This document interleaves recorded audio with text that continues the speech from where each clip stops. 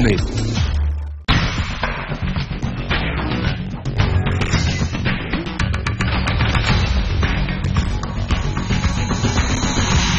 On Brands That Build India this week, we take a look at a brand that every urban Indian man knows and perhaps owns. After all, no man could feel complete without it. I do like it because it has a sense of masculinity to it, and it makes us feel more complete, so to speak. I work in a professional environment, so the brand makes sense to me. First thing that comes to my mind is the quality and the complete man. When you come to Raymond, you know that the product has been exclusively designed for you. If I have to make a custom-made suit, I would go to Raymond's, because you see what happens is Raymond's is embedded in everybody's mind. The Raymond brand dates all the way back to 1925 when a small woolen mill called Raymond Woolen Mills was set up in Thane near Mumbai. It initially manufactured low-priced blankets before it gradually moved to the top-quality fabrics market. Today, some of the more exclusive Raymond suits run into lakhs of rupees. For its loyal customers, it's a small price to pay to feel like the complete man. Raymond saw its first change post-independence.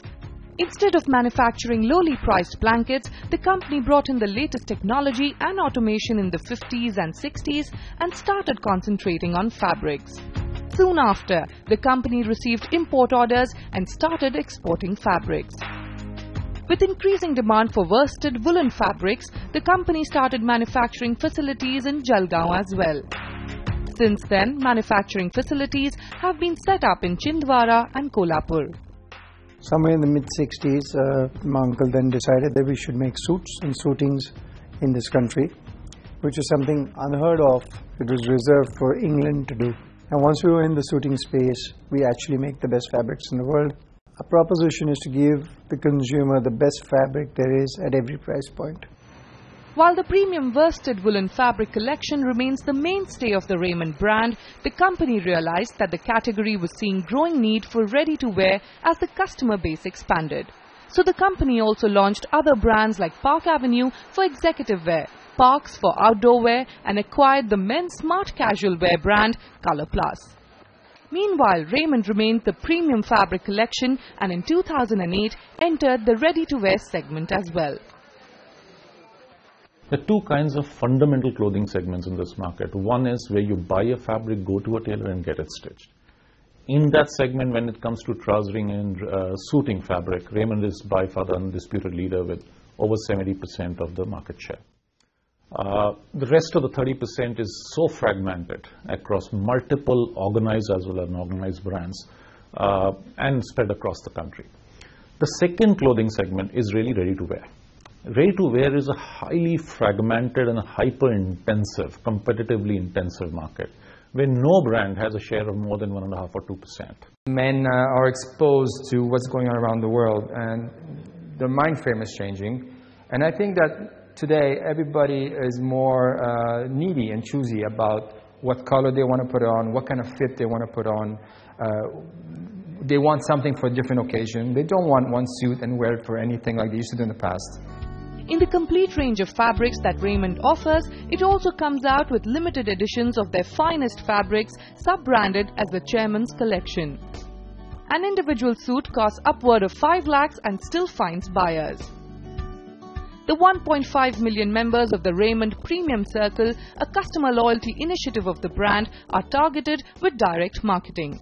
The idea is to compete with the super premium international brands. Chairman's Collection is quite a large collection. It continues to grow because it's got suiting, trousering, shirting, everything comes under that. But at the top end of Super 250s, we do only 60 suit lengths in a year or a year and a half as the wool comes. But that's really a statement to show that we make the best in the world. And if there's a discerning customer who wants the best in the world, then he goes for the 250s. If you take out the label from some of the brands and you just put them in a shop, they all look the same to me. So what we want to do at Raymond's is we want to bring the brand to a premium level. And honestly, I believe you want to compete also with international luxury brands, not only with Indian brands. I think we can go one step ahead of everybody else. So that is our goal right now. In the suiting category, one of the biggest contributors to building loyal customers and sales is of course the retail experience. Raymond started retail outlets close to 50 years ago. Most of these outlets are one-stop shops offering a range of products and services, including custom-fit tailoring services. Raymond is now experimenting with a new retail concept, the Raymond Style Store. On display, there is only one piece of all collections, and customers find their preferred collection in the size they want, waiting for them in the fitting room. If you typically go to a similar size store as we are standing here today, from any other brand, you can show 15 or 20 suits. Here I can show 70 suits by this kind of a merchandising and this kind of a retail design. Besides the quality of its product and services, there is no doubt about what has helped Raymond become such an iconic brand: its consistent and perfectly positioned advertising. Through the 70s and 80s, the advertising was by Frank Simo's Advertising. He came up with a style guide to the well-dressed man. In the early 90s, as the Indian economy opened up, a suit was no longer only for ceremonial purposes and was more within the reach of the upwardly mobile man. And that was when Rajiv Agarwal's Nexus Equity also took over the account. We observed that all suiting advertising was good-looking, hunky guys in smart clothes, surrounded by one or more women, palatial houses and hotels, snazzy cars, really two-dimensional cardboard cutouts of real people. We created a sort of persona of the complete man. We actually wrote it down, and we said, this is what the complete man is. And anything that we do and all the advertising must be judged against that.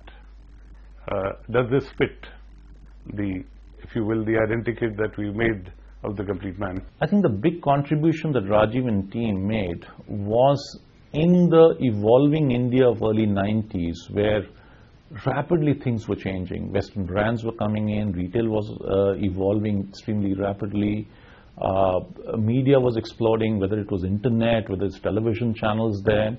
Customer had a one-touch access to the global expression of fashion. In that dynamic environment, to strike a balance of a brand in the changing expectations with strongly rooted Indian values, I think that expression of complete man is what Rajiv really contributed to the brand, which is a timeless expression because it just keeps evolving with time. It took us a little while to understand that there's something very big sitting here. And as we developed it over the years, it became a fabulous aspirational brand. It became something huge in what it is today.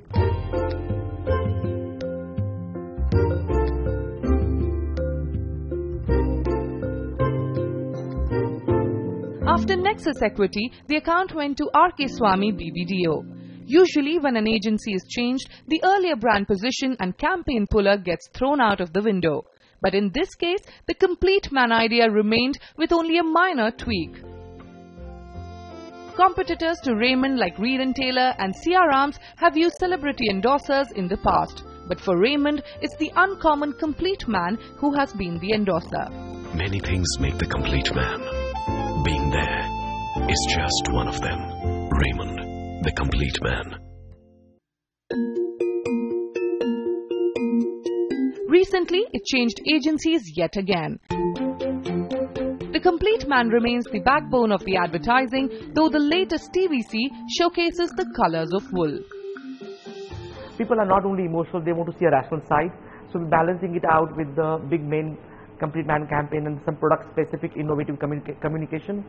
But at the same time, we're doing lots of new media and innovative and events and lots of other things, and figuring it out what other thing we can do that this brand can be tangible, people can touch this brand tangibly.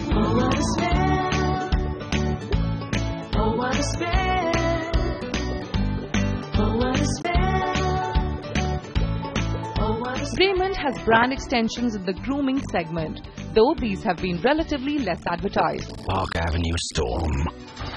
Smell like wow. That just works. Advertising for its other brands like Park Avenue and Color Plus have always been good and effective, though nowhere as iconic as Raymond.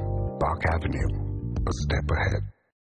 A consistent message and a focused campaign have helped make Raymond a very complete brand. It is time for us to get into a break, but when we return, we'll be talking to Santosh Desai of Future Brands. That's coming up in just a bit. As to the over-the-top advertising, given that it's Raymond's, there is a brand of a certain kind which is so much about refinement and graciousness and the rest of it. And here you have something, so there the mind boggles. I mean, I have no explanation for that whatsoever.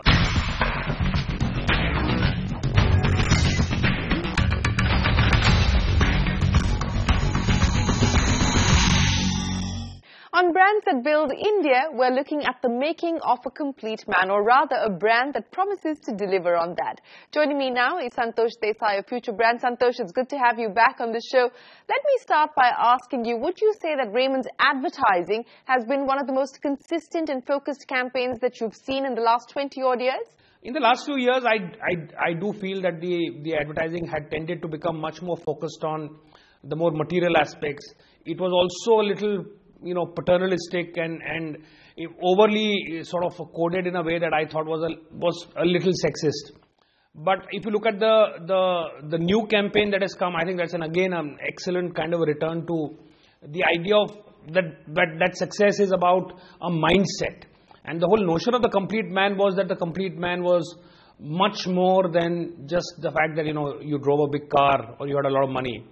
But the fact that you actually, in this case, have a relationship, for instance, in marriage, that is a contemporary kind of a relationship. I think that contemporariness of Raymond's is back. So would it be fair to say that it stood out from its competitors? It's actually built a brand with a very clear position, unlike competitors who maybe had high decibel advertising, but not necessarily captured a clear position in the marketplace.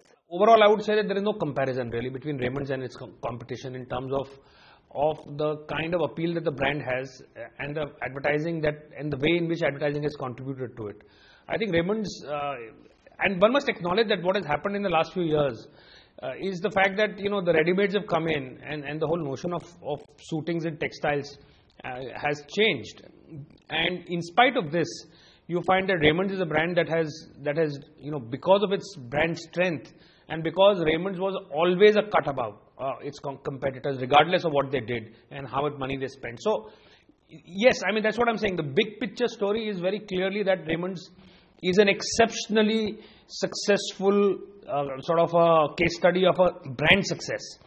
All right, Santosh, before we go any further, let's take a look at the recall some of the typical customers have for Raymond and other suit brands. I remember the one in which the principal is retiring and all the school children run up to him and they have those placards in hand. Actually, I just remember one, that is the recent ad where the mother keeps going back and then eventually we realize that, she's gone back to the kids. So I think it really shows that no matter how expensive clothes you wear, the ad was connecting to the normal people with normal lives. The one ad that always comes to my mind is the Complete Man ad, wherein the bride is wearing the red sari and the guy is wearing the navy blue suit, and she's touching the suit, and and the line says the Complete Man. Let me talk to you about brand extensions for Raymond, Santosh, because that hasn't been well advertised. You've got aftershaves, deodorants, etc. Do you think that it was a deliberate and wise decision? Especially because they've had some of the top advertising for other brand extensions, like the Park Avenue beer shampoo. Some of them, like you mentioned, the beer shampoo are frankly baffling. I mean, there's really no way to explain it. As to the over-the-top advertising, given that it's Raymond's, there is a brand of a certain kind which is so much about refinement and graciousness and the rest of it.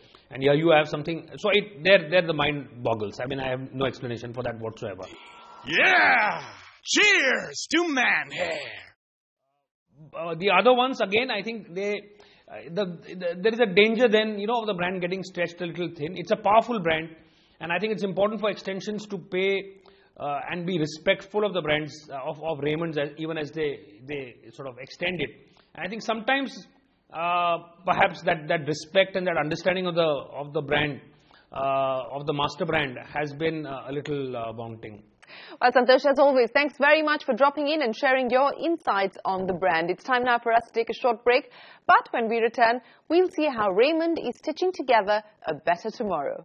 We've taken up an initiative of training 25,000 tailors and they get a small diploma type of course with us and a degree. But that helps them to go out into the world and earn 5,000 rupees a month.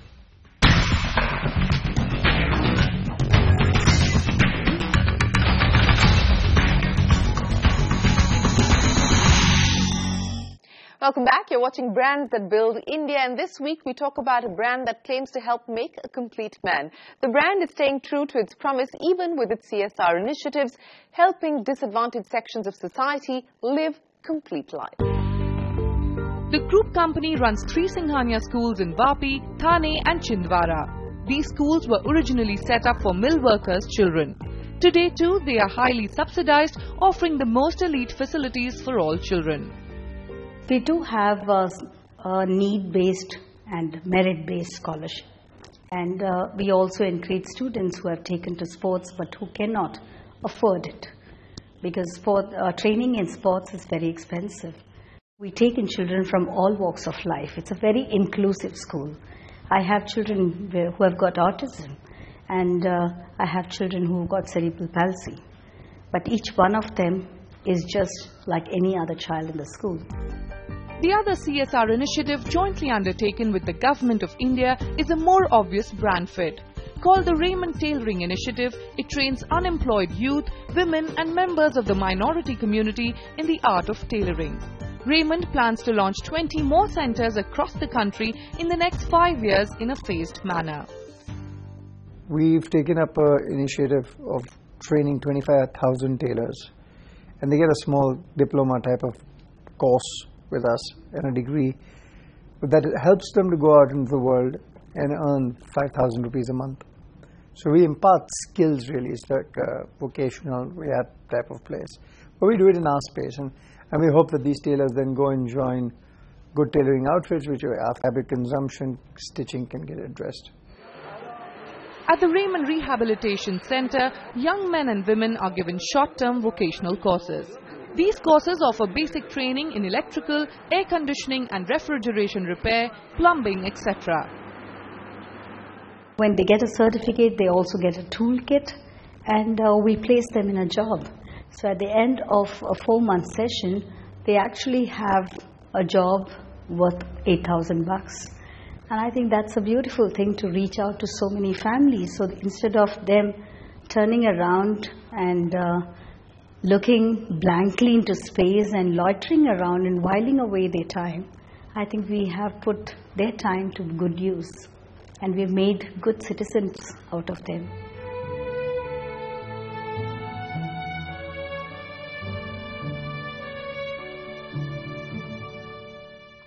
A much-needed initiative to help increase employability of the youth. With that, it's a wrap on this week's edition of Brands That Build India. We do hope you enjoyed watching the show. Do tune in same time next week for another fascinating brand story. Till then, from all of us here, goodbye and many thanks for watching.